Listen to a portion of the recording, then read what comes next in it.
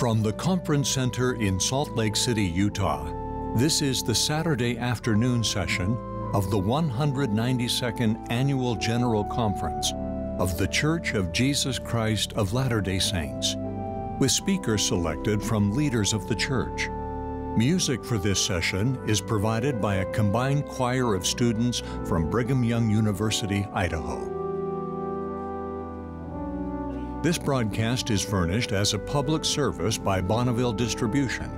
Any reproduction, recording, transcription, or other use of this program without written consent is prohibited. President Henry B. Eyring, second counselor in the First Presidency of the Church, will conduct this session.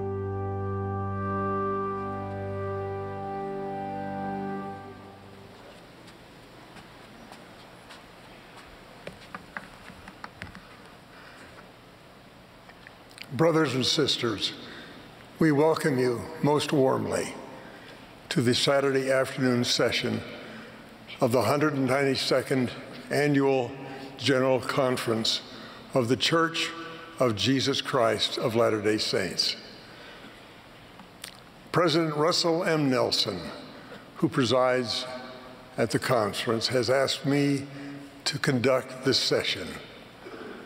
We extend our greetings to all who are in attendance or who are participating by means of any television, radio, or internet. The music for this session will be provided by a combined choir of students from Brigham Young University, Idaho, under the direction of Paul Busselberg and Ken Randall Kempton, with Joseph Peoples and Linda Margetts at the organ. The choir will open this meeting by singing, "Now Let Us Rejoice." The invocation will then be offered by Bishop W. Christopher Waddell, first counselor in the presiding bishopric.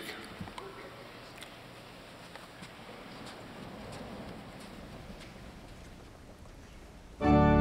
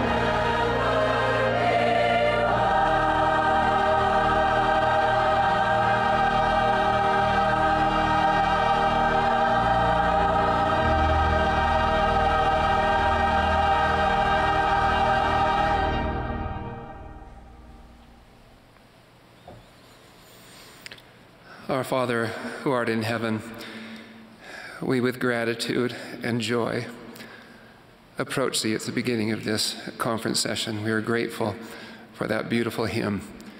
We are grateful to rejoice together, to be gathered together again after too long apart. We are grateful to be in the presence of prophets, seers, and revelators, and in particular, we give thanks for President Nelson and his leadership in prophetic guidance, and pray for him, his counselors, and the 12, for all those who will participate this day and share messages of hope and joy in thy Son. We are grateful for Jesus Christ. We are grateful for his atoning sacrifice. We are grateful to be his disciples, and pray again for those who will be participating in this session, that they might be blessed with peace, that we might be blessed to hear the things that are said and also the things that are not said, but that we might receive impressions and thoughts that are necessary for us individually and as a people. We do pray for peace in the world. We are grateful for the Prince of Peace, and again for thy Son and what he has done for each of us. And pray now for thy Spirit to be with us at this time, and do so in the name of Jesus Christ. Amen.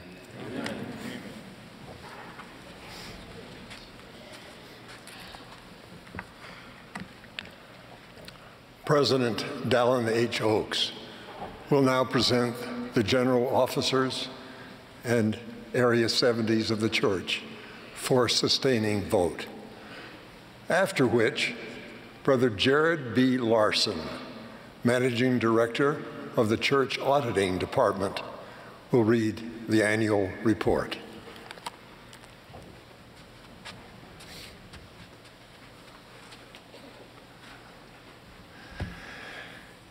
Brothers and sisters, I will now present the general authorities, Area 70s, and general officers of the church to be sustained. Please express your support in the usual way, wherever you may be. If there are those who oppose any of the proposals, we ask that you contact your stake president. It is proposed that we sustain Russell Marion Nelson as prophet, seer, and revelator, and president of the Church of Jesus Christ of Latter-day Saints, Dallin Harris Oaks as first counselor in the first presidency, and Henry Benyon Eyring as second counselor in the first presidency. Those in favor may manifest it. Those opposed, if any, may manifest it. It is proposed that we sustain Dallin H. Oaks as president of the Quorum of the 12 Apostles, and M. Russell Ballard as acting president of the Quorum of the 12 Apostles. Those in favor, please signify. Any opposed may manifest it. It is proposed that we sustain the following as members of the Quorum of the 12 Apostles: M. Russell Ballard, Jeffrey R. Holland, Dieter F. Uchtdorf, David A. Bednar, Quentin L. Cook, D. Todd Christofferson, Neil L. Anderson, Ronald A. Rasband, Gary E. Stevenson, Dale G. Renland, Garrett W. Gong, and Ulysses Sawaris. Those in favor, please manifest it. Any opposed may so indicate. It is proposed that we sustain the counselors in the first presidency and the Quorum of the 12 Apostles as prophets, seers, and revelators. All in favor, please manifest it. Contrary, if there be any, by the same sign. The following Area 70s have been released from their assignments: Mark D. Eddy, Ryan K. Olson, Jonathan S. Schmidt, and Denelson Silva. Those who wish to join us in expressing appreciation for their excellent service, please manifest it. We have extended releases to the Relief Society General Presidency to be effective August 1st, 2022, as follows: Jean B. Bingham as President, Sharon Eubank as First Counselor, and Raina L. Alberto as second counselor. We have also extended releases to the primary general presidency, which will also be effective August 1st, 2022, as follows: Camille N. Johnson as president, Susan H. Porter as first counselor, and Amy Wright as second counselor. All who wish to join us in expressing appreciation to these sisters for their devoted service, please manifest it. It is proposed that we sustain the following as General Authority 70s: Mark D. Eddy, James W. McConkie III, Isaac K. Morrison, Ryan K. Olson, Jonathan S. Schmidt, and Denelson Silva. All in favor, please manifest it. Those opposed, by the same sign. We note that 45 new Area 70s were sustained during the General Conference leadership meetings on Thursday, March 31st, and then announced in the newsroom, Church of Jesus Christ of Latter-day Saints.org earlier this week. We invite you to sustain them in their new assignments. Those in favor, please manifest it. Any opposed, by the same sign.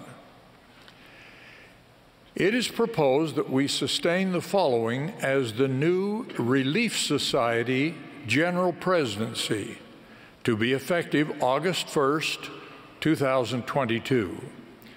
Camille N. Johnson as President, Jeannie Annette Dennis as First Counselor, and Kristen May Yee as Second Counselor.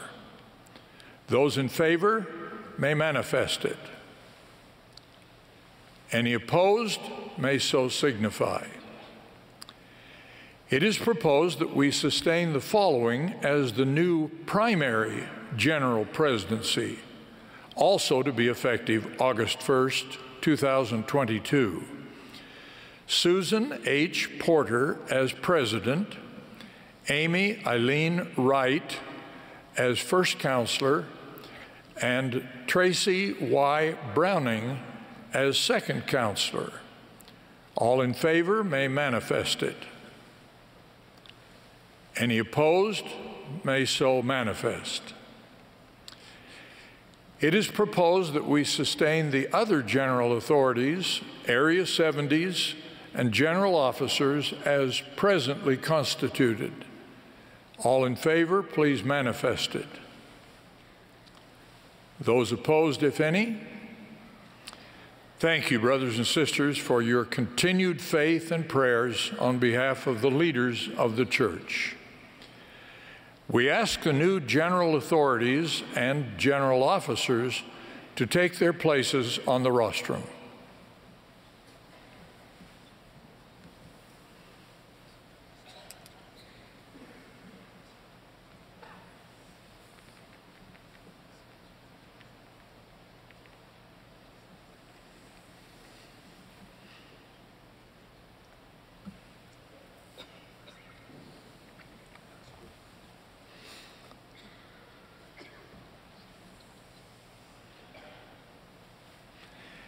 As announced, Jared B. Larson will now read the church audit report for 2021.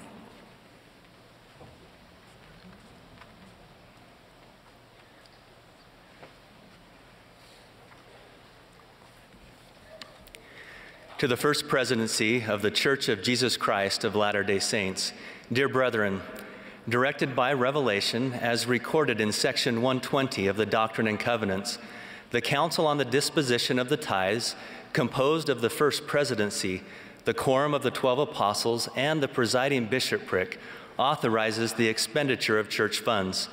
Church entities disperse funds in accordance with approved budgets, policies, and procedures. Church auditing, which consists of credentialed professionals, and is independent of all other church departments and entities, has responsibility to perform audits for the purpose of providing reasonable assurance regarding contributions received, expenditures made, and safeguarding of church assets. Based upon audits performed, church auditing is of the opinion that in all material respects, contributions received, expenditures made, and assets of the church for the year 2021 have been recorded and administered in accordance with church-approved budgets, accounting practices, and policies. The church follows the practices taught to its members of living within a budget, avoiding debt, and saving against a time of need. Respectfully submitted, Church Auditing Department, Jared B. Larson, Managing Director.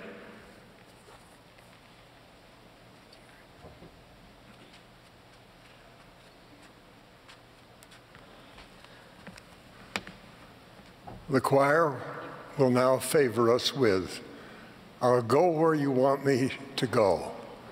After the singing, we will be pleased to hear from Elder Jeffrey R. Holland of the Quorum of the 12 Apostles. He will be followed by Elder Patrick Kieran of the Presidency of the 70. Elder Marcos A. Idrukaitis of the 70 will then address us.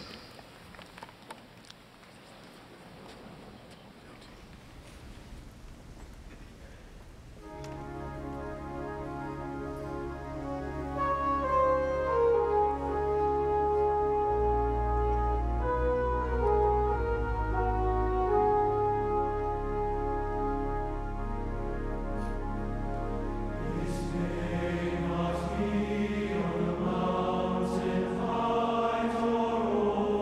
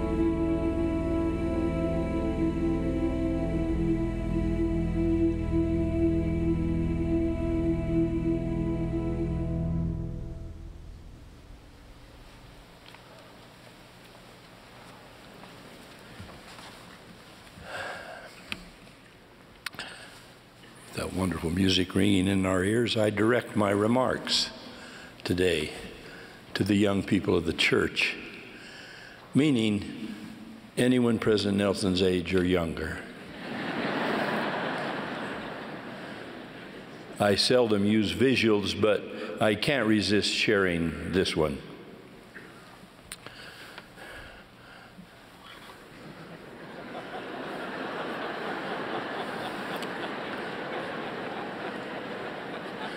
This cri de coeur comes from my 8-year-old friend, Marin Arnold, written when she was 7. I will translate for you her early Reformed Egyptian. Dear Bishop, General Conference was boring. Why do we have to do it? Tell me why. Sincerely, Marin Arnold. Well, Marin, the talk I'm about to give will undoubtedly disappoint you again. But when you write your bishop to complain, it's important that you tell him, my name is Kieran, Elder Patrick Kieran.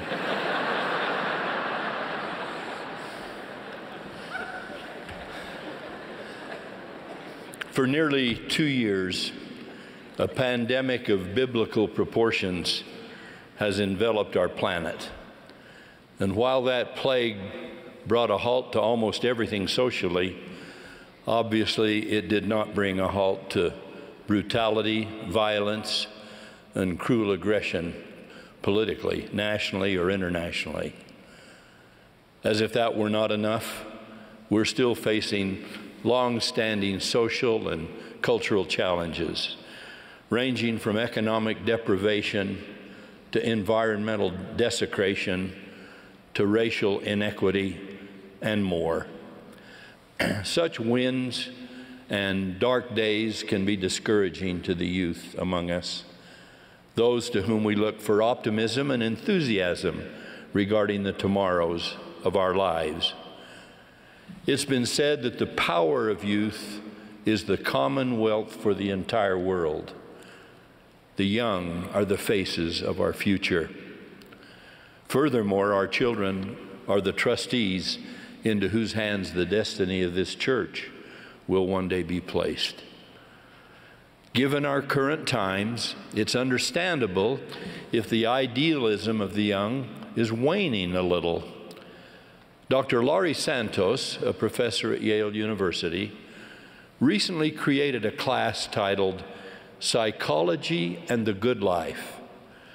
The first year the class was offered, nearly 1/4 of the entire undergraduate student body enrolled. Over 64 million people then visited her podcast. Writing about this phenomenon, one journalist noted how painful it is to see so many bright young students and adults desperately looking for something they've lost, or, worse yet, longing for something they never had.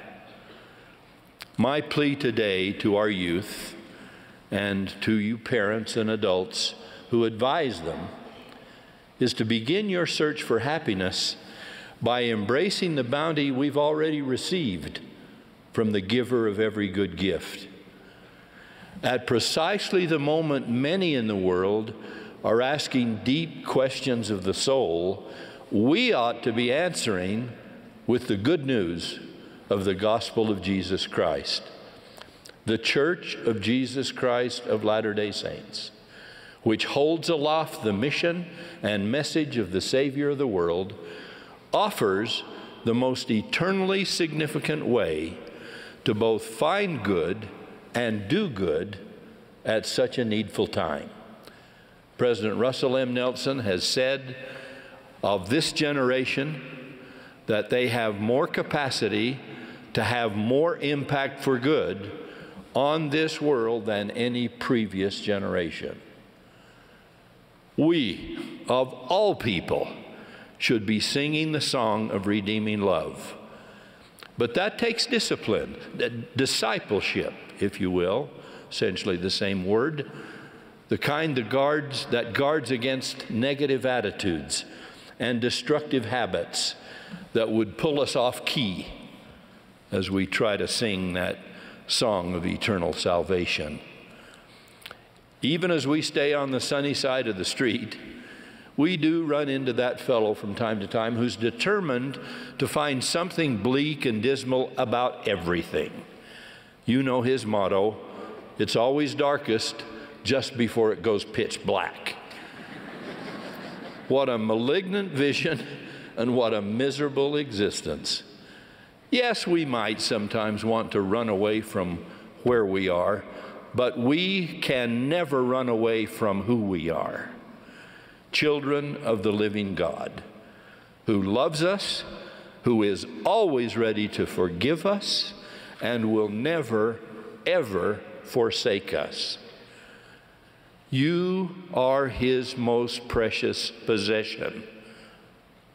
You are his child, to whom he has given prophets and promises, spiritual gifts and revelations, miracles and messages, and angels on both sides of the veil. He's also given you a church that strengthens families for immortality and binds them together for eternity. It provides more than 31,000 wards and branches where people gather and sing and fast and pray for each other and give their means to the poor. This is where every person is named, accounted for, and ministered to, and where lay friends and neighbors voluntarily serve each other in callings that range from clerical work to custodial duty. Young adults serve missions by the thousands, senior couples as well, at their own expense, with no say whatsoever as to where they'll labor, and members young and old trundle off to temples to perform sacred ordinances necessary to bind the human family together. A bold activity in such a divided world, but one which declares that such divisiveness is only temporary. These are a few of the reasons we give for the hope that is in us. Of course, in our present day, tremendously difficult issues face any disciple of Jesus Christ. The leaders of this church are giving their lives to seeking the Lord's guidance in the resolution of these challenges. If some are not resolved to the satisfaction of everyone, perhaps they constitute part of the cross that Jesus said we'd have to take up in order to follow him. It's precisely because there would be dark days and difficult issues that God promised he would, out of a cloud by day and a pillar of fire by night, guide prophets, give an iron rod, open a narrow gate leading to a straight path, and above all, grant us the power to finish the course. So please, please stay for the whole feast, even if you're not sure about the broccoli. Bask in his light and lend your candle to the cause. They have it right in primary. Jesus really does want you for a sunbeam. When the Jewish leader Jairus pled for Jesus to heal his 12-year-old daughter who lay dying at home, the surrounding crowd waylaid the Savior so long that a servant soon came saying to this anxious father, "Thy daughter is dead, trouble not the master."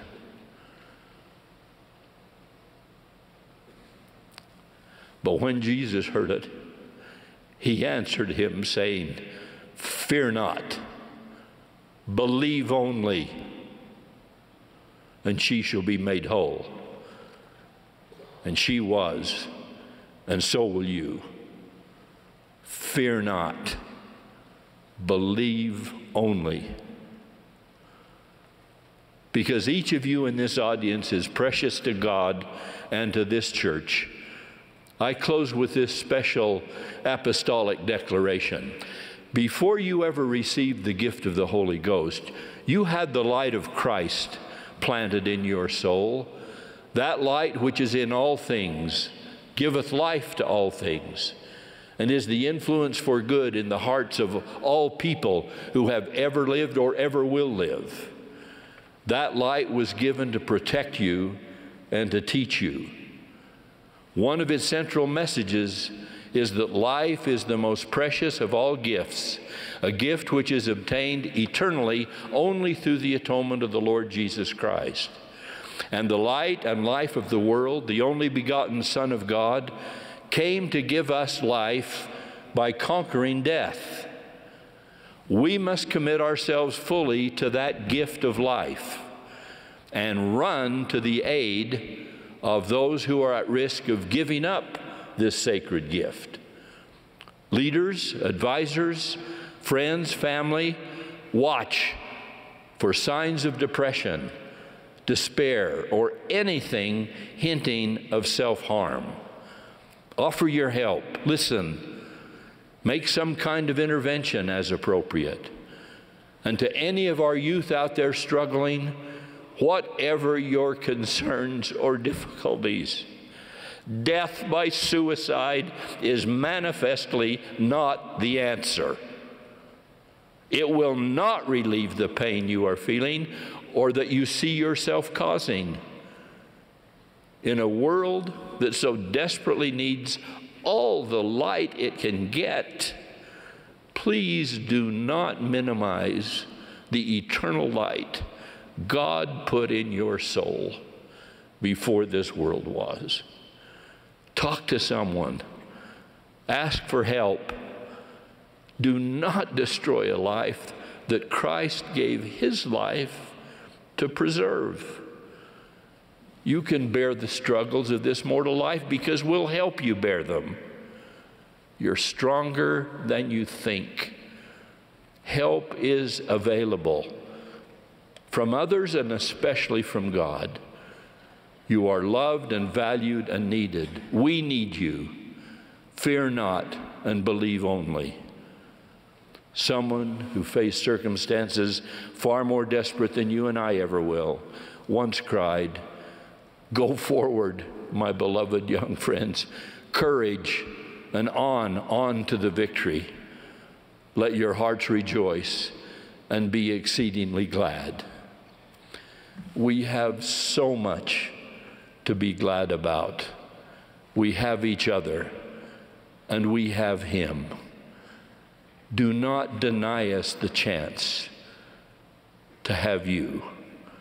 I plead in the sacred and holy name of the Lord Jesus Christ, our Master. Amen.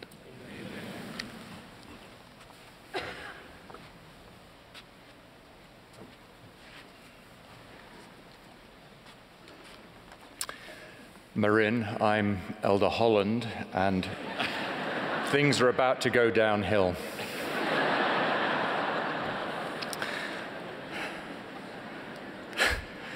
We are all intrigued by survival stories.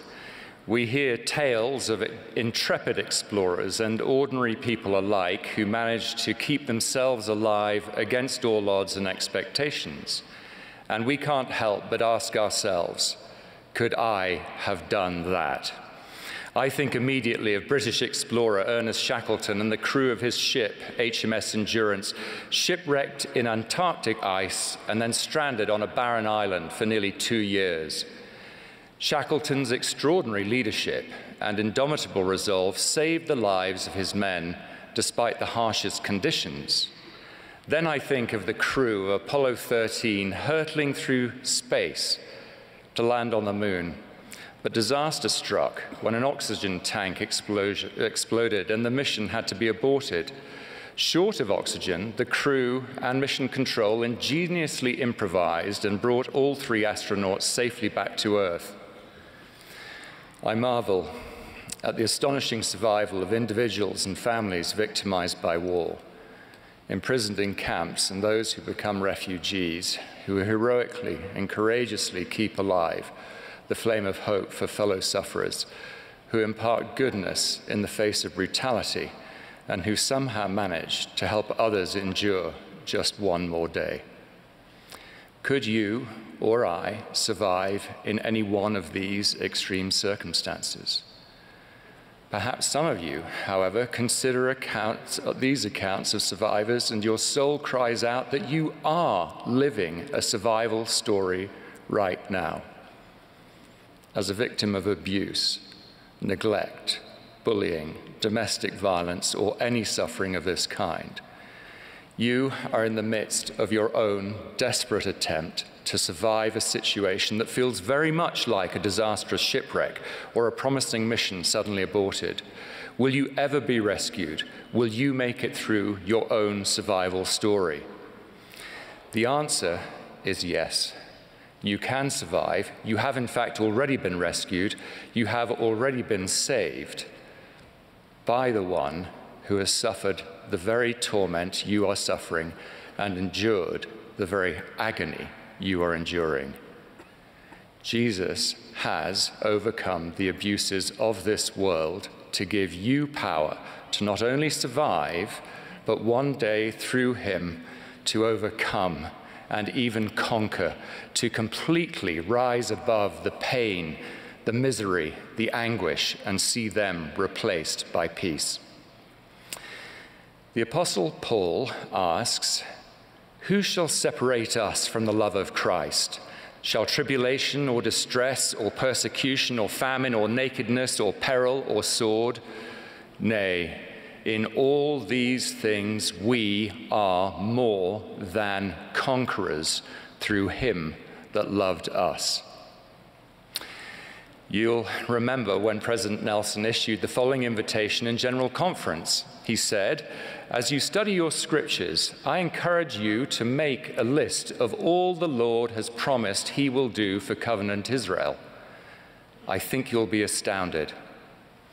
Here are just a few of the powerful, comforting promises our family found.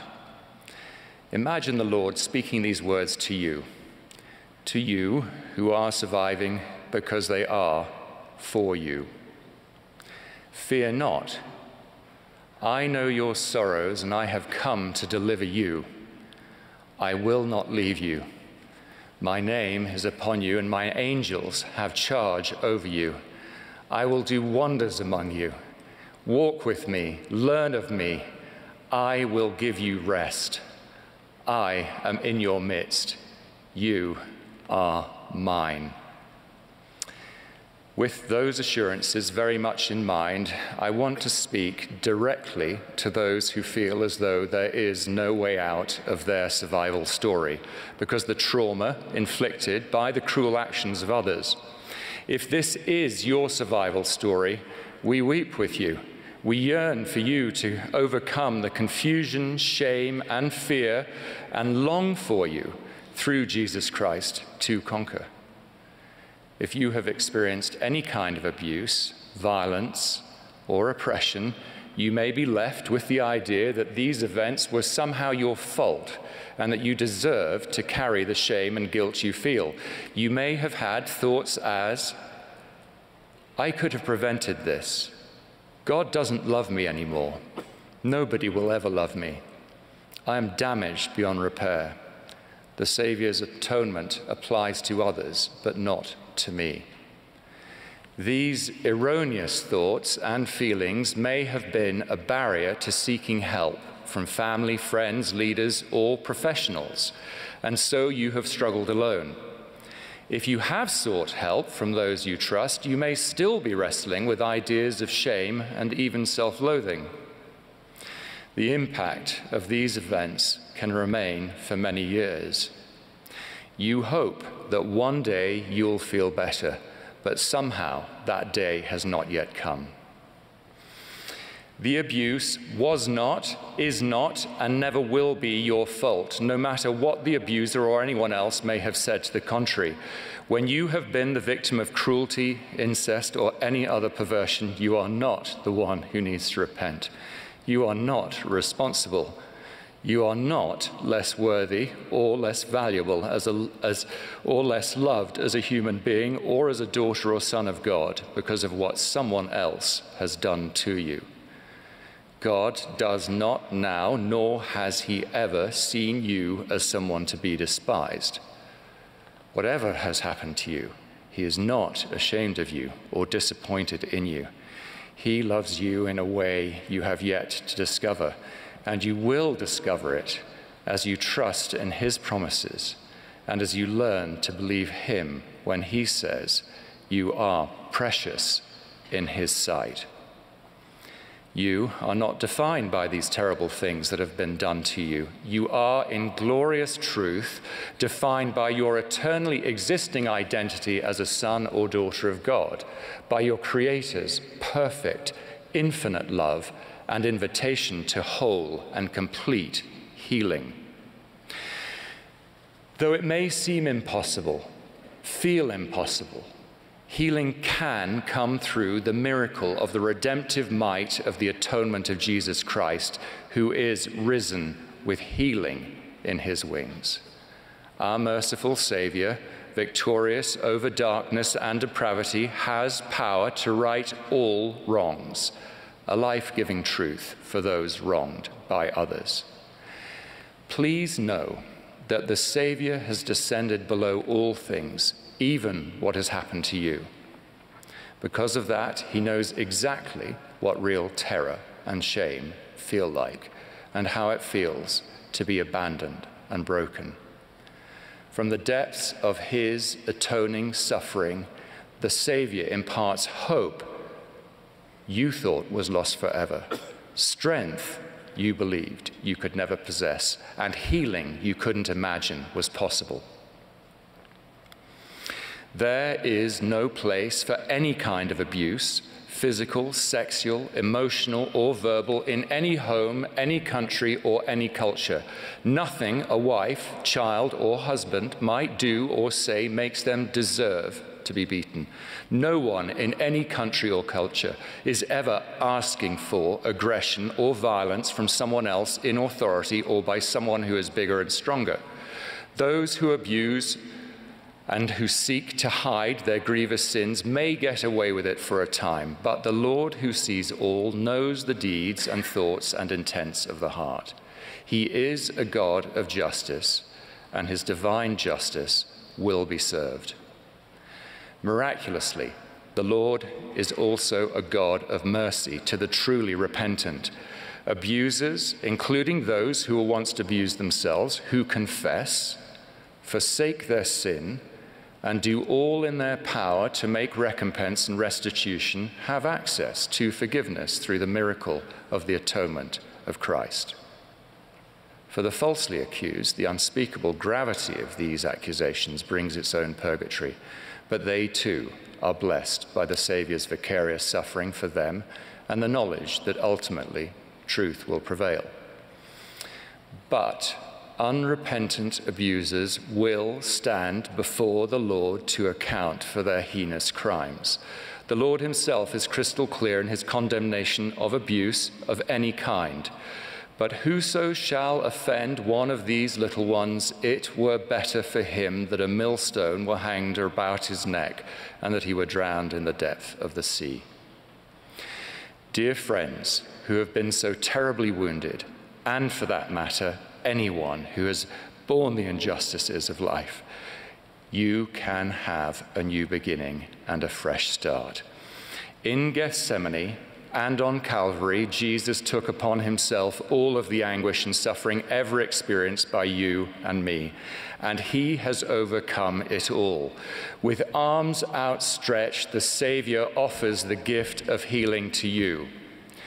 With courage, patience, and faithful focus on him, before too long, you can come to fully accept this gift. You can let go of your pain and leave it at his feet. Your gentle Savior declared, "The thief cometh not but for to steal and to kill and to destroy. I am come that you might have life and that you might have it more abundantly." You are a survivor. you can heal, and you can trust that with the power and grace of Jesus Christ, you will overcome and conquer. Jesus specializes in the seemingly impossible. He came here to make the impossible possible, the irredeemable redeemable, to heal the unhealable, to right the unwritable, and to promise the unpromisable. And he's really good at it. In fact, he's perfect at it. In the name of Jesus Christ, our healer. Amen. Amen.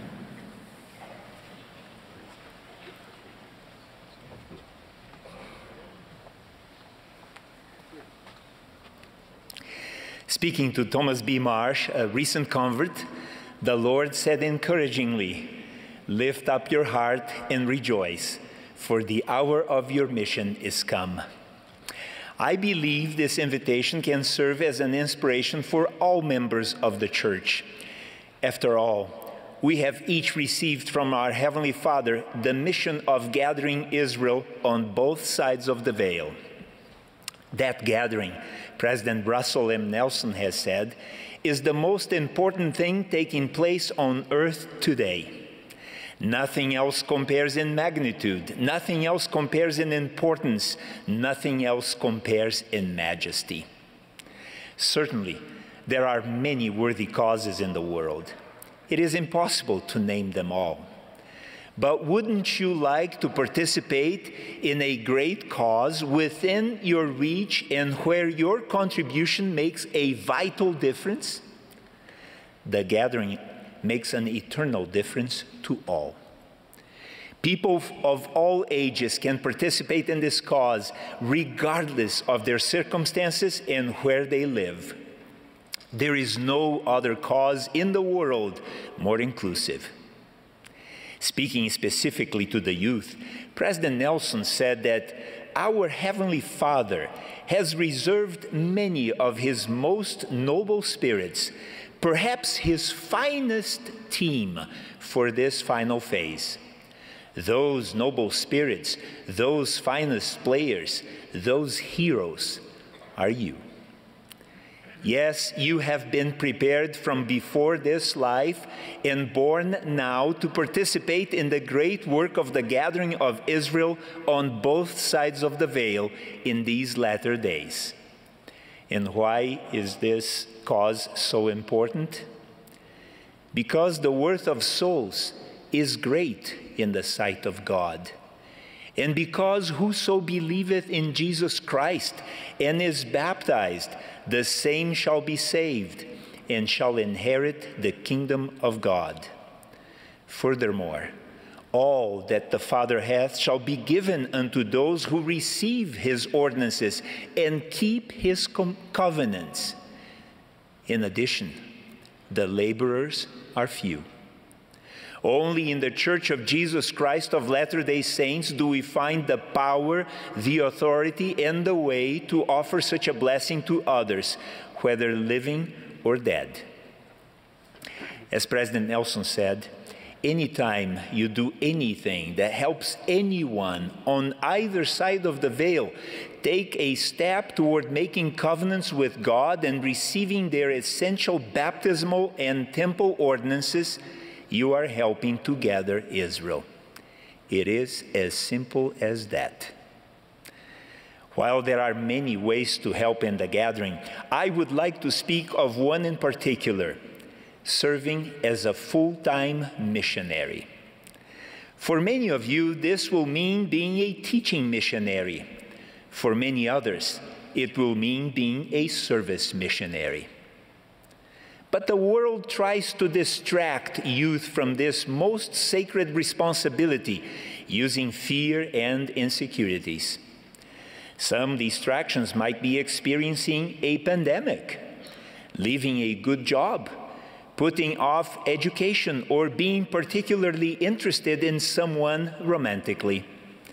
Everyone will have his or her own set of challenges. Such distractions can arise at precisely the time of embarking in the service of the Lord, and choices that seem obvious later are not always as easy in the moment.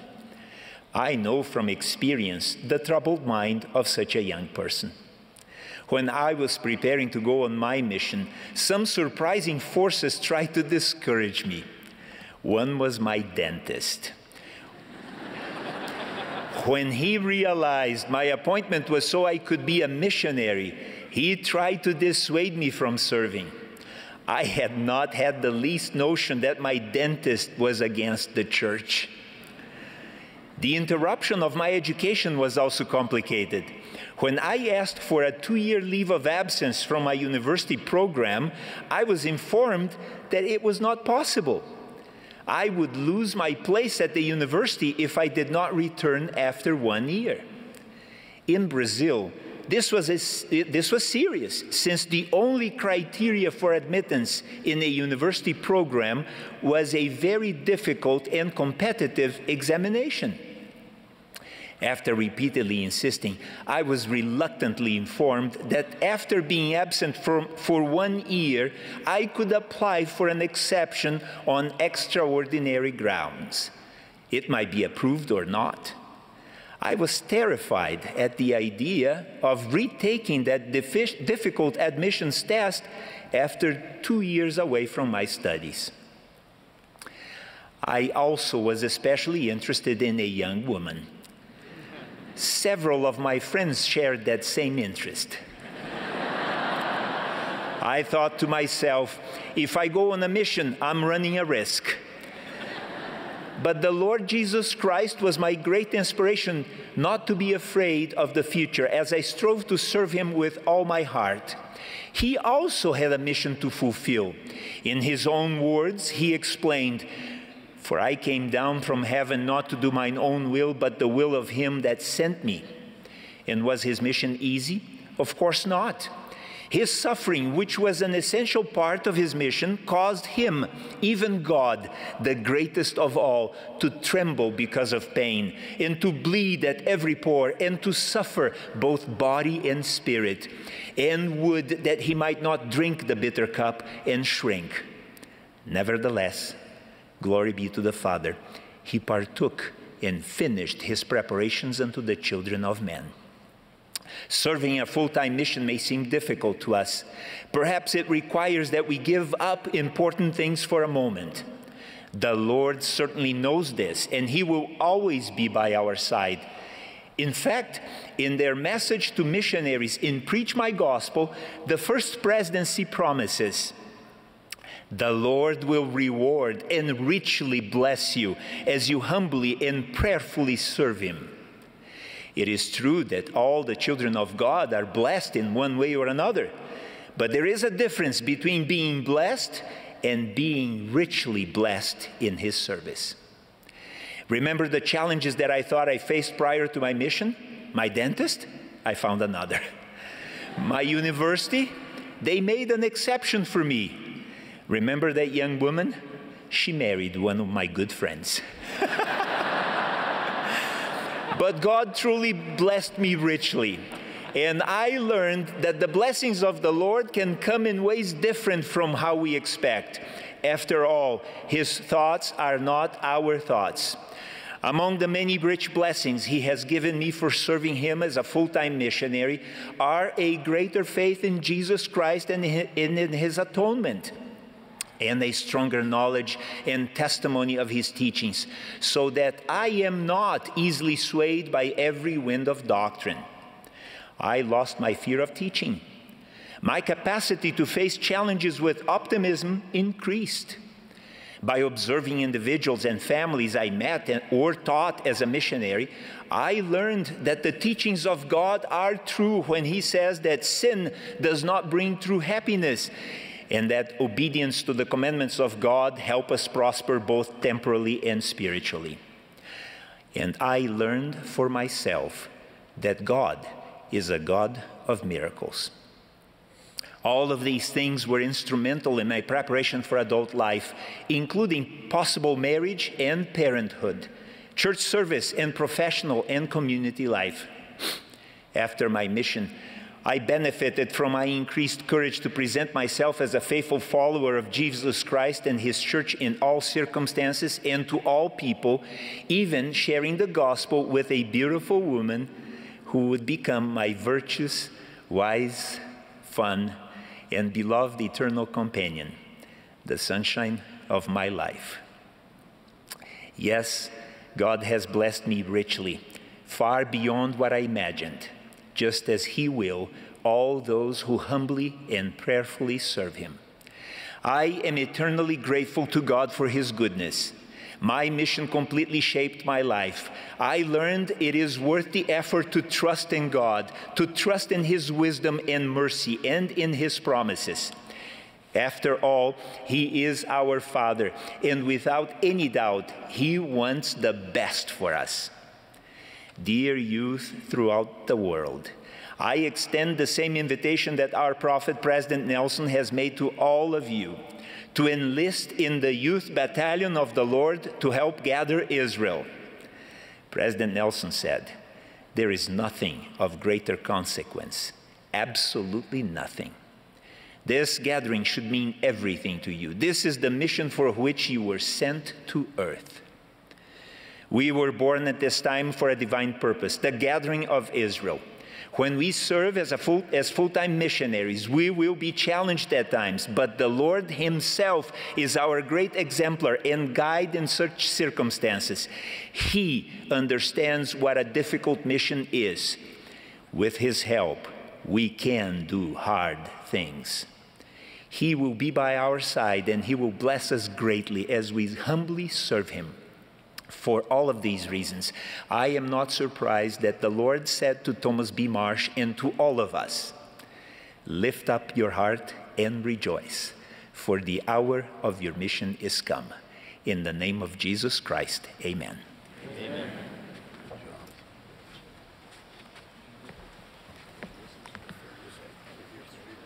On a signal from the conductor, we will stand and join the choir in singing, "I Feel My Savior's Love." After the singing, we will hear from Elder Garrett W. Gong of the Quorum of the 12 Apostles. He will be followed by Elders Adrian Ochoa and Kevin S. Hamilton of the 70.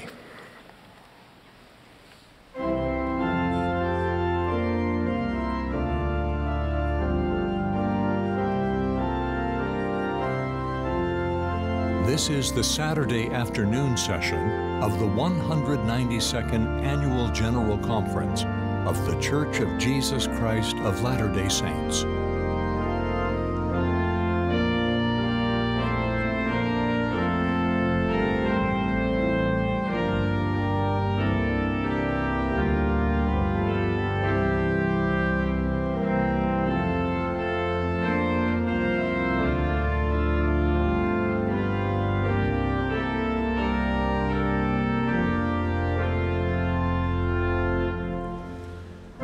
I feel my Savior.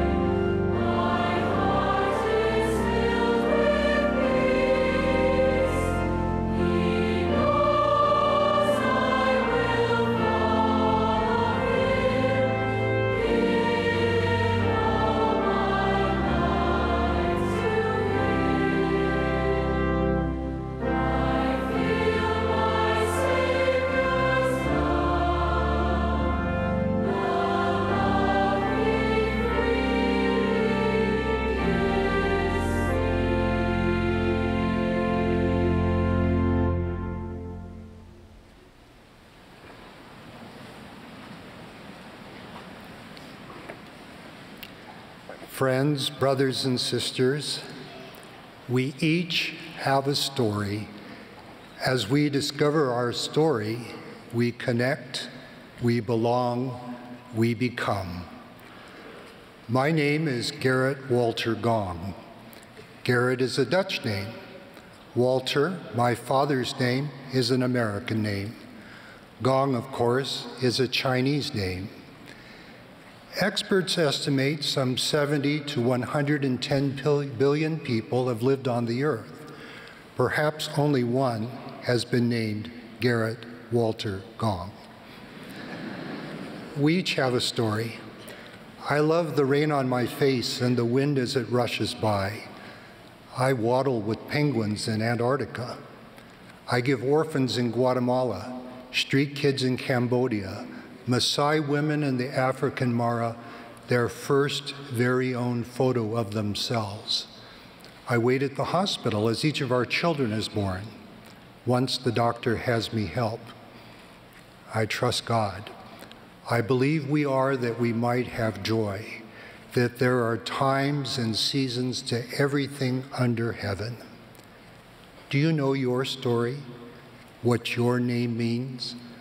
World population grew from 1.1 billion people in 1820 to nearly 7.8 billion in 2020.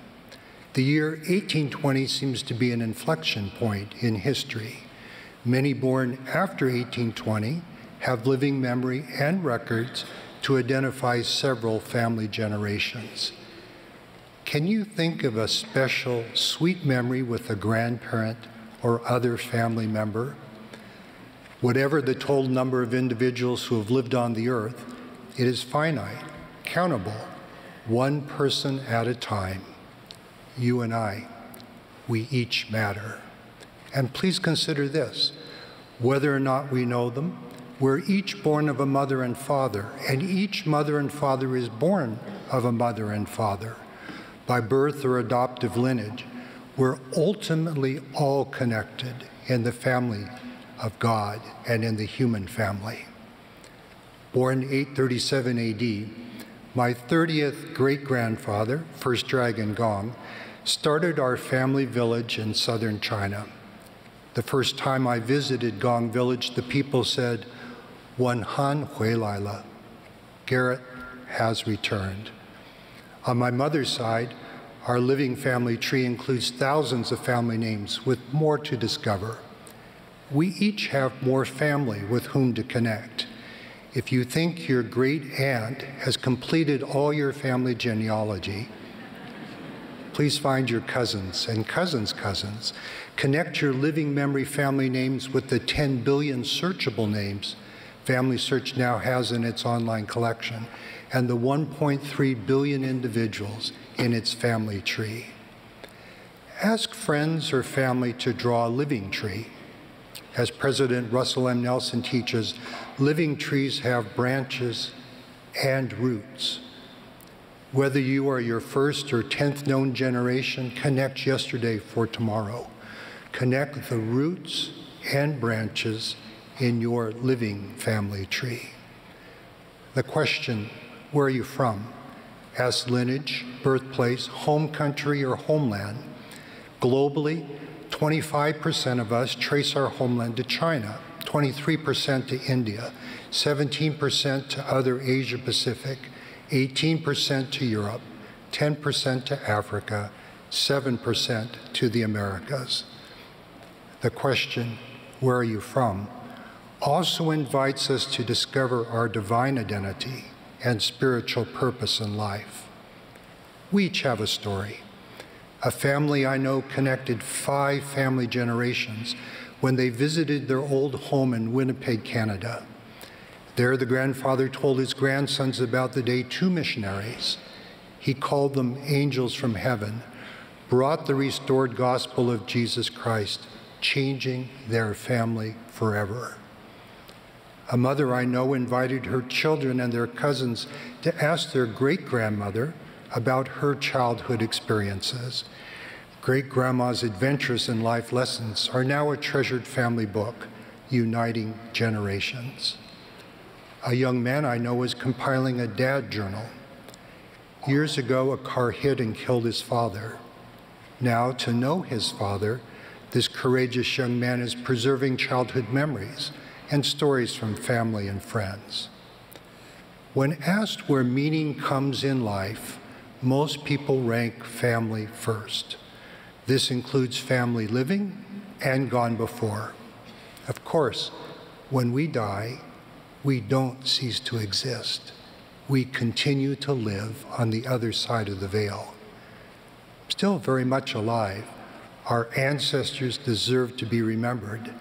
We remember our heritage through oral histories, clan records and family stories, memorials or places of remembrance, celebrations with photo, foods, or items which remind us of loved ones. Think of where you live.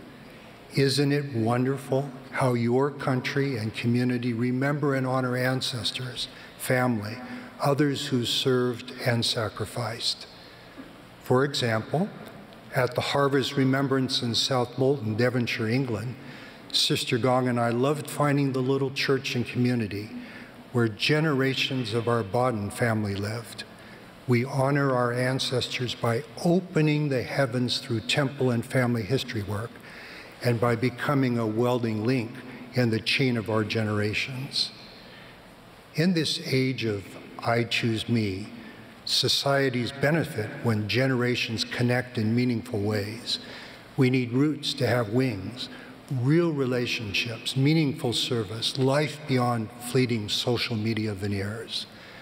Connecting with our ancestors can change our lives in surprising ways. From their trials and accomplishments, we gain faith and strength. From their love and sacrifices, we learn to forgive and move forward. Our children become resilient. We gain protection and power. Ties with ancestors increase family closeness, gratitude, miracles. Such ties can bring help from the other side of the veil. Just as joys come in families, so can sorrows. No individual is perfect, nor is any family. When those who should love, nurture, and protect us fail to do so, we feel abandoned, embarrassed, hurt. Family can become a hollow shell. Yet with heaven's help, we can come to understand our family and make peace with each other. Sometimes unwavering commitment to abiding family relationships helps us accomplish hard things. In some cases, community becomes family. A remarkable young woman whose troubled family moved frequently found a loving church family wherever she was to nurture and give her place. Genetics and family patterns influence, but do not determine us. God wants our families to be happy and forever. Forever is too long if we make each other unhappy, and happy is too short if cherished relationships stop with this life. Through sacred covenants, Jesus Christ offers his love, power, and grace to change us and heal our relationships. Selfless temple service for dear ones makes our atonement, our Savior's atonement, real for them and us. Sanctified, we can return home to God's presence as families united eternally. Each of our stories is a journey still in progress as we discover, create, and become with possibilities beyond imagination. The prophet Joseph said, "It may seem to some a bold doctrine that we speak of, a power which records or binds on earth and binds in heaven. The sociality we create here can exist with the eternal glory there. Indeed, we without our family members cannot be made perfect, neither can they without us be made perfect." What can we do now? First, imagine your image reflected back and forth between two mirrors of eternity. In one direction, picture yourself as daughter, granddaughter, great-granddaughter. In the other direction, smile at yourself as aunt, mother, grandmother. In each time and role, notice who's with you. Gather their photos and stories. Make their memories real. Record their names, experiences, key dates. They're your family, the family you have, and the family you want. As you perform temple ordinances for family members, a manifestation of the Holy Ghost, the spirit of Elijah, will knit the hearts of your fathers, mothers, and children together in love. Second, let the adventure of family history be intentional and spontaneous. Call your grandmother. Look deeply into the eyes of that new baby. Learn and acknowledge with gratitude and honesty your family heritage. Celebrate and become the positive. And where needed, humbly do everything possible not to pass on the negative. Let good things begin with you. Third, visit FamilySearch.org. Download the available mobile apps. See how you're related to people in the room, how easy and rewarding it is to add names to your living family tree. Fourth, help unite families eternally. Remember the demographics of heaven. There are more on the other side of the veil than on this side. As more temples come closer to us, please offer those waiting for temple ordinances opportunity to receive them. The promise at Easter and always is that in and through Jesus Christ, we become our best story and our families can become happy and forever. In all our generations, Jesus Christ heals the brokenhearted, delivers the captives, sets them at liberty them that are bruised. Covenant belonging with God and each other includes knowing our spirit and body will be reunited in resurrection, and our most precious relationships can continue beyond death with a fullness of joy. We each have a story. Come discover yours. Come find your voice, your song, your harmony in Him. This is the very purpose for which God created the heavens and the earth and saw that they were good. Praise God's plan of happiness, Jesus Christ's atonement, continuing restoration in His gospel and church. Please, come find your family, all your generations, and bring them home. In the sacred and holy name of Jesus Christ, amen. Amen.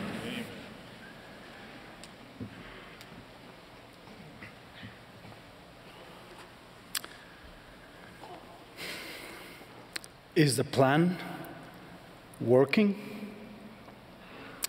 Recently, I had a conversation with a young adult who served a mission several years ago and was now involved in his professional work. In some ways, his life was going well, but his faith was in decline. He was sinking into a sea of doubt about the Savior and His church. He explained that he wasn't receiving the blessings he expected from the restored gospel. He didn't feel that the plan of happiness was working in his life. My message today is for all those who might have similar feelings. I speak to those who at one time felt to sing the song of redeeming love, but did not feel so now. Our Heavenly Father has prepared a wonderful plan for our eternal happiness. But when life does not unfold the way we hoped, it might seem that the plan is not working. Perhaps we feel the way Jesus' disciples felt when they were in a ship, in the midst of the sea, tossed with waves, for the wind was contrary. Then, very early in the morning, Jesus went unto them walking on the sea. And when the disciples saw him walking on the sea, they were troubled, and they cried out of fear. But straightway, Jesus spake unto them, saying, Be of good cheer, it is I, be not afraid. And Peter answered him and said, Lord, if it be thou, bid me come unto thee on the water. And he said, Come. And when Peter was come down out of the ship, he walked on the water to go to Jesus. But when he saw the wind boisterous, he was afraid, and beginning to sink, he cried, "Lord, save me." And immediately Jesus stretched forth his hand and caught him, and said unto him, O thou of little faith, wherefore didst thou doubt? Could I share with you 3 principles I learned from Peter? I pray that these principles might help anyone who feels that the plan of happiness isn't working in their lives. First, act in faith in Jesus Christ. I am in awe of Peter's faith. At Jesus' simple invitation to come, he left his storm-tossed ship. He seemed to know that if Jesus Christ invited him to do something, he could do it. Peter trusted the Savior more than he trusted his boat. And that faith gave him power to act with courage during a stressful, frightening situation. Peter's faith reminds me of an experience that I heard from Elder Jose L. Alonso. Shortly after Elder Alonso's son passed away, leaving a family with young children, Elder Alonso overheard the children talking. What are we going to do? They asked. A 5-year-old daughter answered, Daddy is okay. He's preaching the gospel of Jesus Christ. Like Peter, this little girl saw beyond her challenges and trusted in Jesus Christ and his atonement. Faith in the Savior brings peace and the strength to move forward. If you look back on your life, I believe you will see that you have exercised faith many times. Joining the church is an act of faith. Speaking with Heavenly Father in prayer is an act of faith. Reading the scriptures is an act of faith. Listening to my message in this general conference is an act of faith. As President Russell M. Nelson has said, do not minimize the faith you already have. Another lesson I learned from Peter is this. In times of trouble, turn to Jesus Christ right away. As he walked toward the Savior, Peter was frightened by the wind and began to sink. But when Peter realized what was happening, he did not try to tread water in his own swimming back to the ship. Rather than let go of his faith in Christ, he held on more tightly, crying, Lord, save me. And immediately Jesus stretched forth his hand and caught him. All of us face boisterous winds that can shake our faith and cause us to sink. When this happens, please remember that Heavenly Father's plan of happiness has another name. The plan of redemption. The plan was not for us to glide easily through life, never stumbling, never sinking, with a smile always on our face. Heavenly Father knew that we would need to be redeemed. This is why he prepared the plan of redemption. This is why he sent a Redeemer. When we struggle for any reason, that doesn't mean the plan isn't working. That is when we need the plan the most. In those moments, follow the example of Peter. Turn to the Savior right away. Now is the time and the day of your salvation. Do not procrastinate the day of your repentance. No matter where we are, and where we have been, repentance is the way forward. President Nelson has taught, and I quote, nothing is more liberating, more ennobling, or more crucial to our individual progression than is a regular daily focus on repentance. Whether you are diligently moving along the covenant path, have slipped or stepped from the covenant path, or can't even see the path from where you are now, I plead to you to repent, experience the strengthening power of daily repentance, of doing and being a little better each day. Close quote. Coming into Christ means more than just thinking about Him or talking about Him or even loving Him. It means following Him. It means living the way He teaches us to live. And for all of us, that means repenting without delay. One of my daughters used to work at the Missionary Training Center. She told me of an elder she taught who'd confided in her that he wasn't sure the Book of Mormon was true. He had prayed and prayed for a spiritual witness, but he received no answer. My daughter prayed to know what she should do to help this missionary.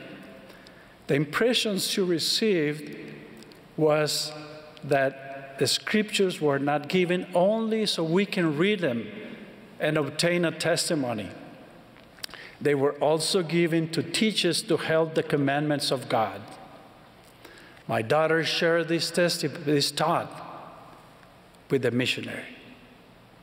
Later, she saw this missionary again, looking much happier. He told her that he had finally received a testimony that the Book of Mormon is true. He knew that this witness came because he was making a greater effort to do what the Book of Mormon teaches. Let us follow Peter's example of turning to the Savior during times of trouble. Follow Jesus Christ instead of relying on your own wisdom and strength. No matter how long you've been trying to tread water without Him, it's never too late to reach out to Him. The plan works. A third principle I learned from Peter and his experience is this: humble yourself before the Lord, and He will lift you up to greater things. Peter had shown faith both in walking on the water and searching out to the Savior when he needed help. Even so, the Savior saw in Peter the potential for so much more. "O thou of little faith," He said, "wherefore didst thou doubt?" Peter could have resented this rebuke, but he accepted it humbly. He continued to seek greater faith in Jesus Christ. Through many additional faith-building experiences, some of them very, very difficult, Peter eventually became the rock-solid leader the Lord needed him to be. He accomplished great things in the Lord's service. What great things does the Lord want you to accomplish? Is His church, or in His church and kingdom, there are many opportunities to serve and minister to others as the Savior did.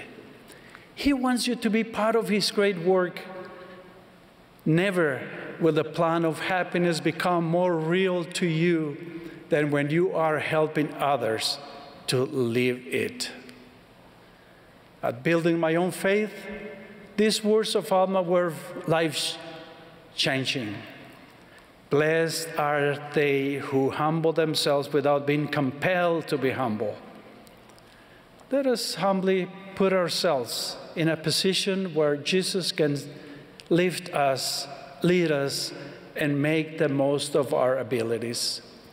I testify that the plan of happiness works.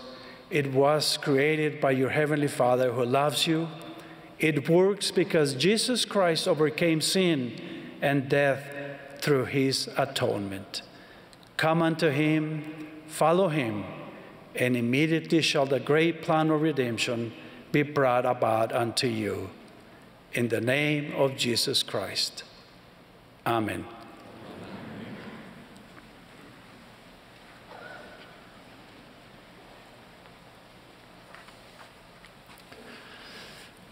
President Thomas S. Monson once shared the story of prison warden Clinton Duffy. And during the 1940s and 1950s, Warden Duffy was well known for his efforts to rehabilitate the men in his prison. Said one critic, "You should know that leopards don't change their spots." Replied Warden Duffy, "And you should know I don't work with leopards, I work with men. And men change their spots every day." One of Satan's greatest lies is that men and women cannot change. This untruth gets told and retold in many different ways as the world says that we simply cannot change. Or worse yet, that we should not change. We are taught that our circumstances define us. We should embrace who we really are, the world says, and be authentic to our true selves. While it is indeed good to be authentic, we should be authentic to our real true selves as sons and daughters of God with a divine nature and destiny to become like Him. If our goal is to be authentic to this divine nature and destiny, then we will all need to change. The scriptural word for change is repentance. Too many people, President Russell M. Nelson teaches, consider repentance as punishment, something to be avoided except in the most serious circumstances. When Jesus asks you and me to repent, He is inviting us to change. Computer software developers use conditional statements to tell computers what to do. These are sometimes referred to as if-then statements, as in, if X is true, then do Y. The Lord also operates through conditions, conditions of faith, conditions of righteousness, conditions of repentance. There are many examples of conditional statements from God, such as, if you keep my commandments and endure to the end, then ye shall have eternal life, which is the greatest of all the gifts of God. Or, if ye shall ask with a sincere heart, with real intent, having faith in Christ, then He will manifest the truth of it unto you by the power of the Holy Ghost. Even God's love, although infinite and perfect, is also subject to conditions. For example, if ye keep my commandments, then ye shall abide in my love, even as I have kept my Father's commandments and abide in His love. Elder D. Todd Christofferson further expounded on this gospel truth when he taught, "Some are wont to say, the Savior loves me just as I am, and that is certainly true. But He cannot take any of us into His kingdom just as we are, for no unclean thing can dwell there or dwell in His presence. Our sins must first be resolved." The blessing of receiving God's power to help us change is also conditional. The Savior in the Book of Mormon taught, "If men come unto me, I will show unto them their weakness. I give unto men weakness that they may be humble, and my grace is sufficient for all men that humble themselves before me. For if they humble themselves before me and have faith in me, then will I make weak things become strong unto them." Now, looking more closely at what the Lord is teaching us here, He first says that He gives men and women weakness, singular, which is part of our mortal experience as fallen or carnal beings. We have become natural men and women because of the fall of Adam. But through the atonement of Jesus Christ, we can overcome our weakness or our fallen natures. He then says that His grace is sufficient, and if we will humble ourselves and have faith in Him, then He will make weak things, plural, become strong unto us. In other words, as we first change our fallen natures, our weakness, then we will be able to change our behaviors, our weaknesses. Let's review the requirements to change according to the Lord's pattern. First, we must humble ourselves. The Lord's condition for change is humility. If they humble themselves before me, He said. The opposite of humility is pride. Pride exists when we think we know better, when what we think or feel takes priority over what God thinks or feels. King Benjamin taught that the natural man is an enemy to God and will be forever and ever, unless he putteth off the natural man and becometh a saint through the atonement of Christ, the Lord, and becometh as a child, submissive, meek, and humble. In order to change, we need to put off the natural man and become humble and submissive.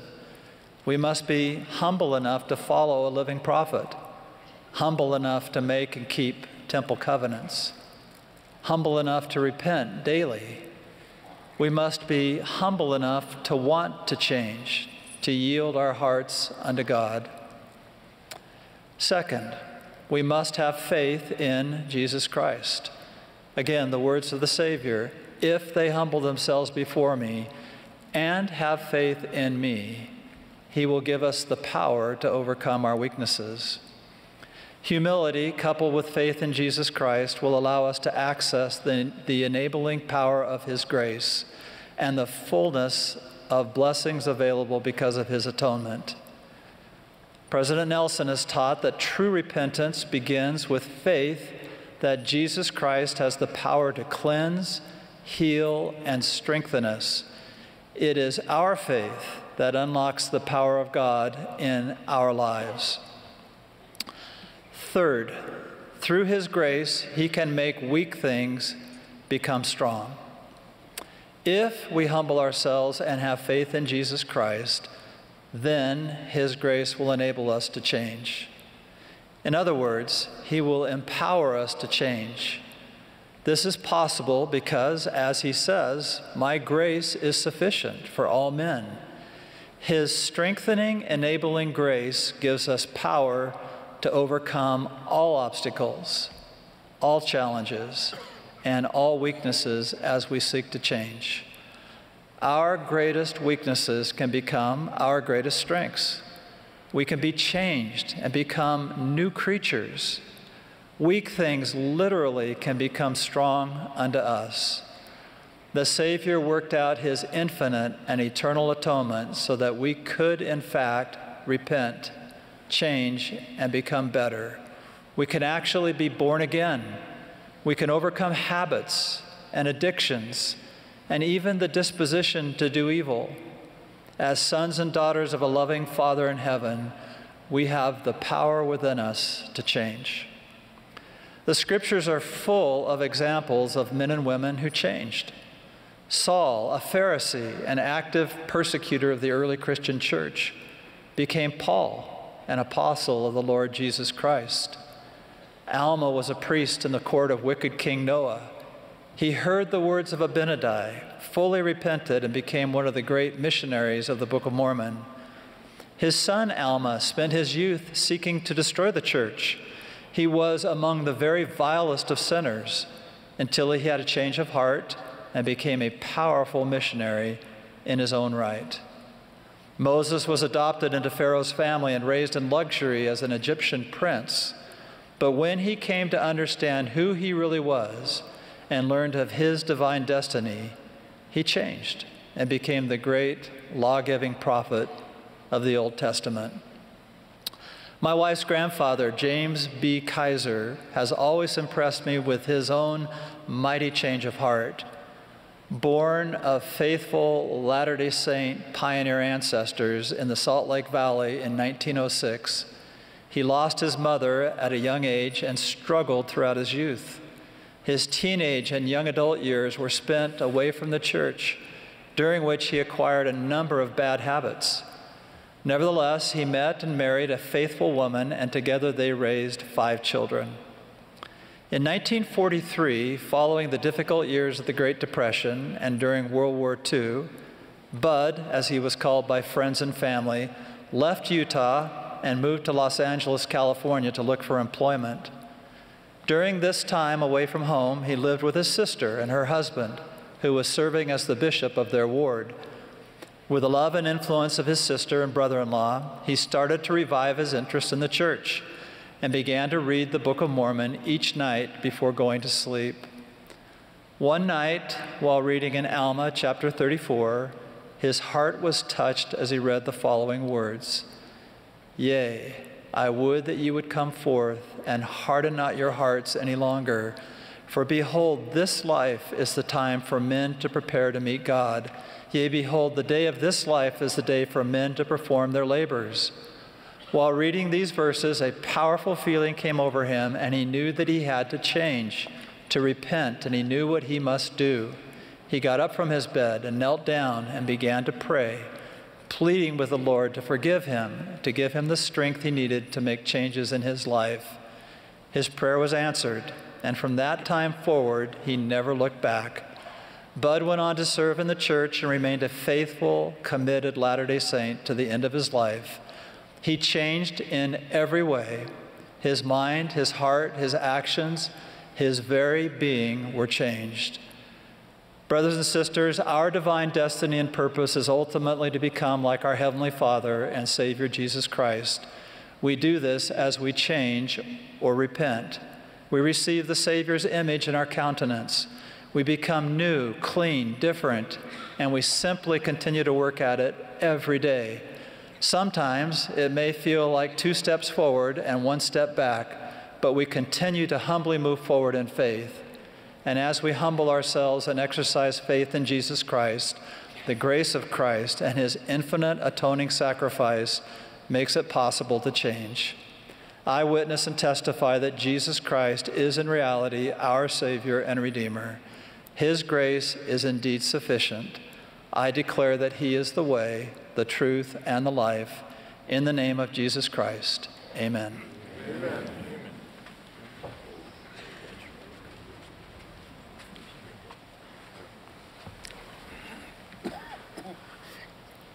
We are grateful for all who have spoken to us this afternoon and for the beautiful music that has been provided. We remind the sisters of the women's session of General Conference, which will commence in the Conference Center this evening at 6 p.m. Mountain Daylight Time. The nationwide broadcast of music and the spoken word will be aired tomorrow morning from 9:30 to 10 a.m. Mountain Daylight Time. The Sunday morning session of conference will immediately follow. Our concluding speaker for this session will be Elder Quentin L. Cook of the Quorum of the 12 Apostles. Following his remarks, the choir will close this meeting by singing, "Thy Spirit, Lord, has stirred our souls." The benediction will then be offered by Brother Jan E. Newman, who serves as second counselor in the Sunday School General Presidency.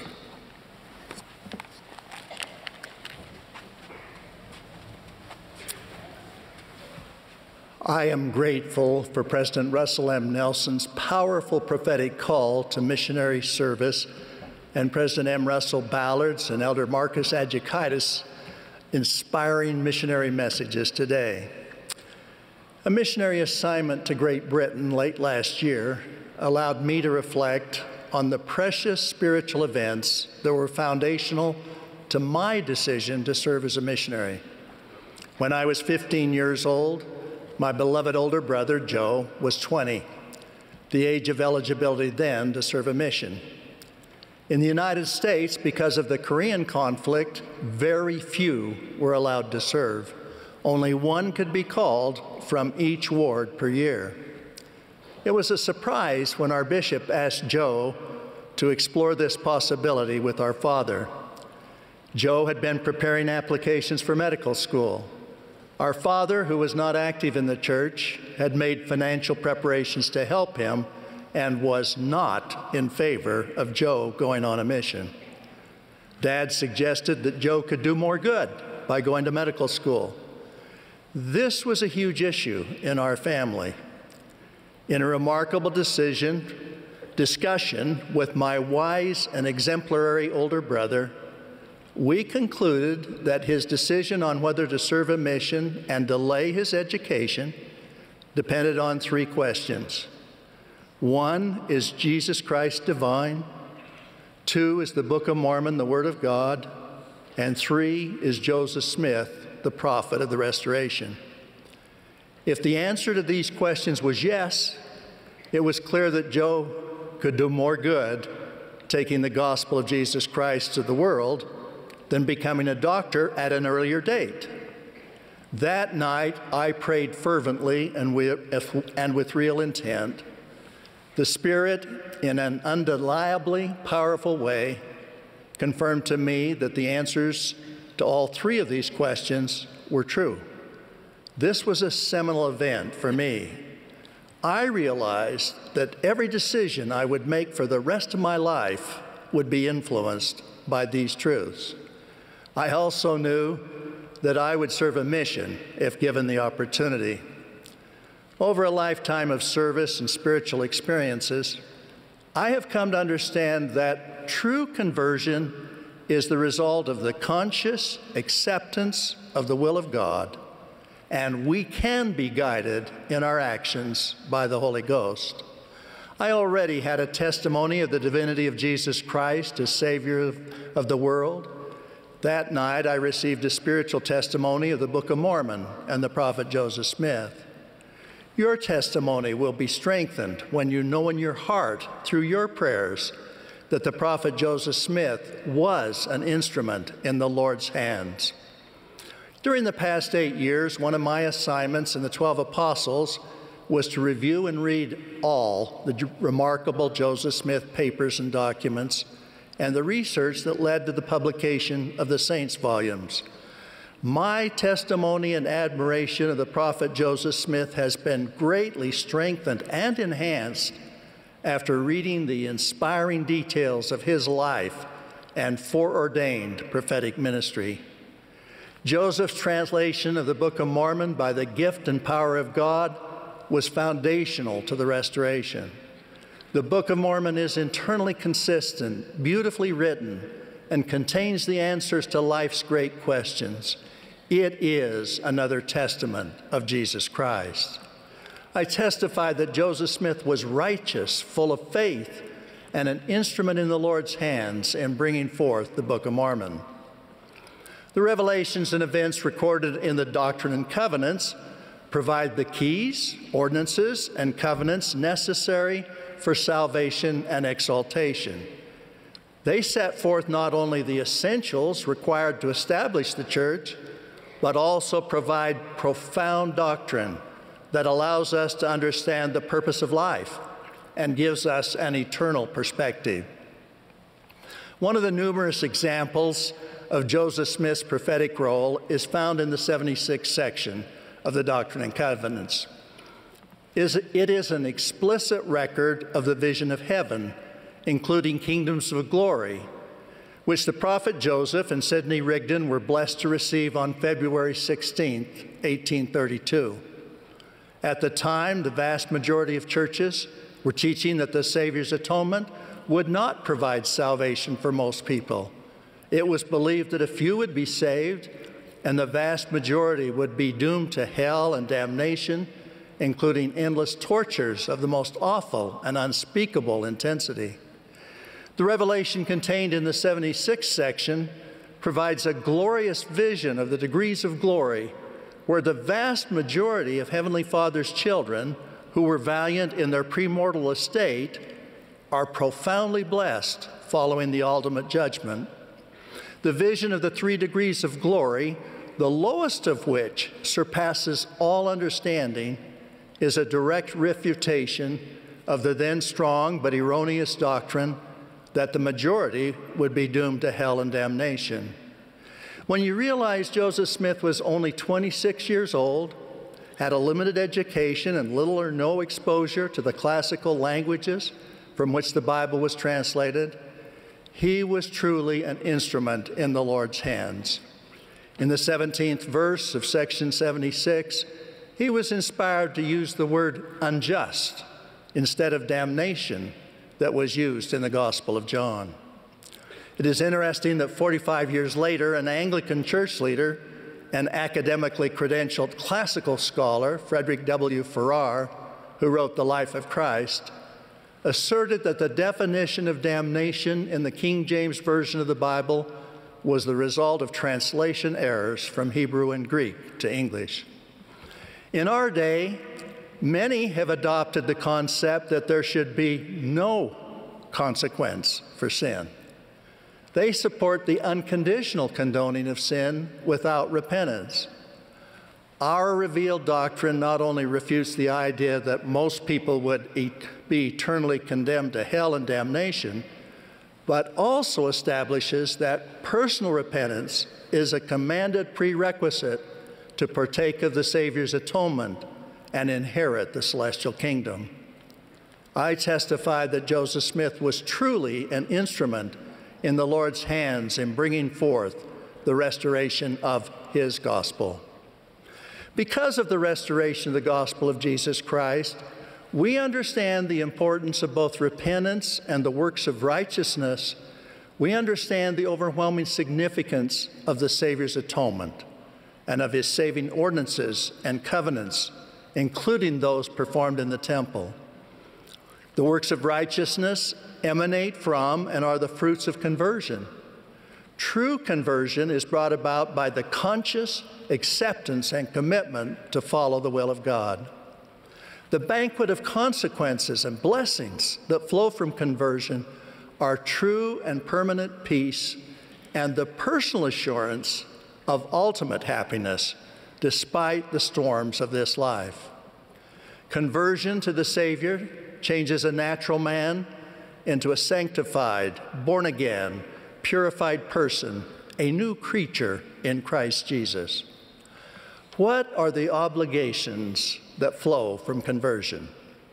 In Liberty Jail, the prophet Joseph noted that many are only kept from the truth because they know not where to find it.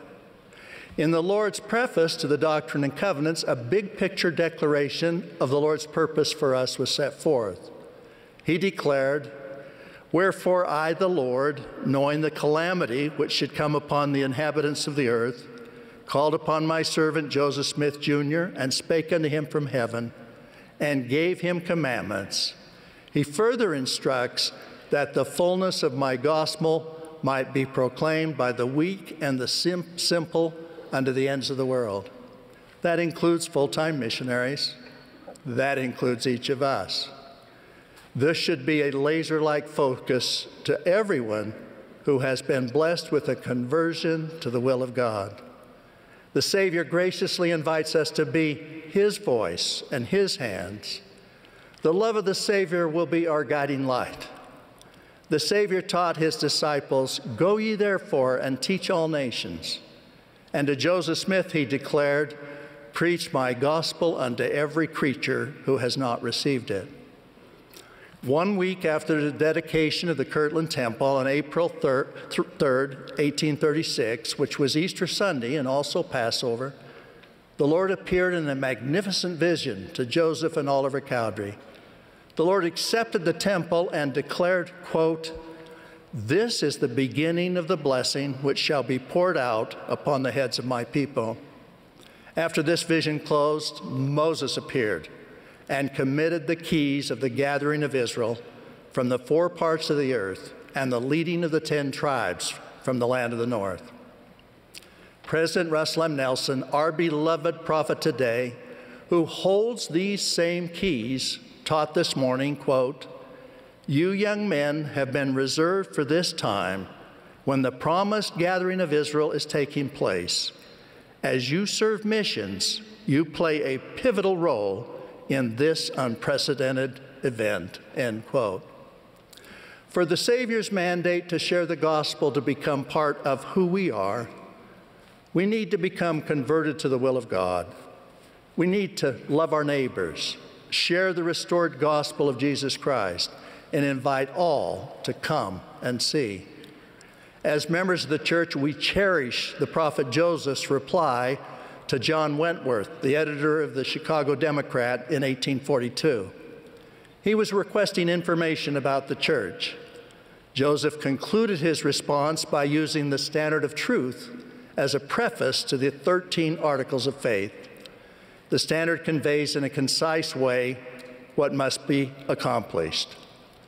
No unhallowed hand can stop the work from progressing. Persecutions may rage, mobs may combine, armies may assemble, calumny may defame, But the truth of God will go forth boldly, nobly, and independent till it has penetrated every continent, visited every clime, swept every country, and sounded in every ear, till the purposes of God shall be accomplished, and the great Jehovah shall say, the work is done. This has been the clarion call for generations of Latter-day Saints, especially missionaries.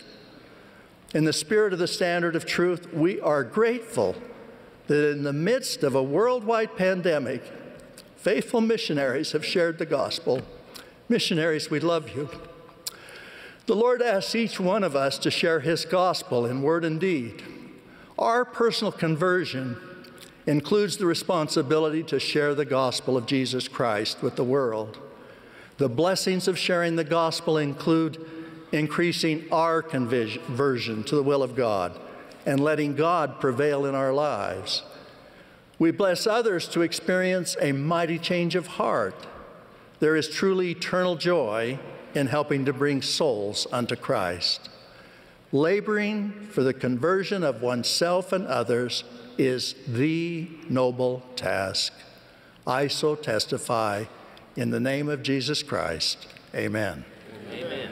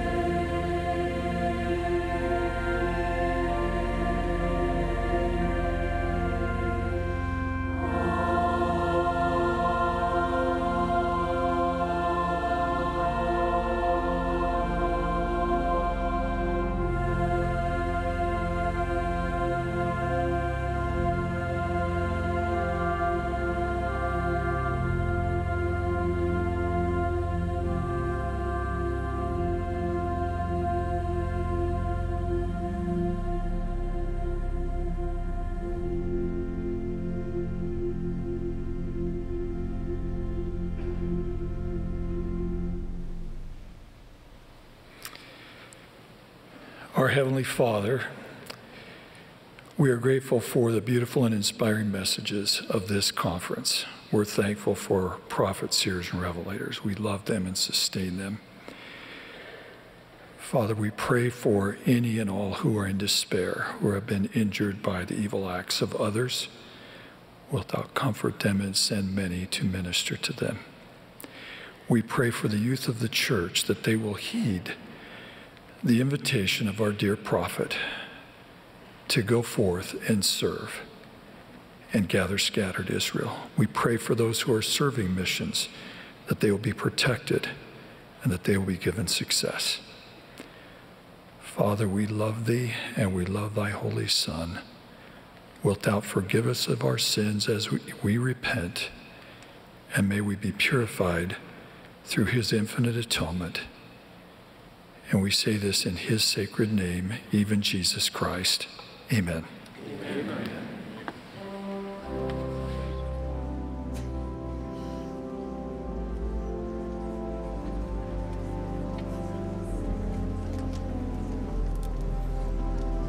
This has been a broadcast of the Saturday afternoon session of the 192nd Annual General Conference of the Church of Jesus Christ of Latter-day Saints. Speakers were selected from leaders of the church. Music for this session was provided by a combined choir of students from Brigham Young University, Idaho. This broadcast has been furnished as a public service by Bonneville Distribution. Any reproduction, recording, transcription, or other use of this program without written consent is prohibited.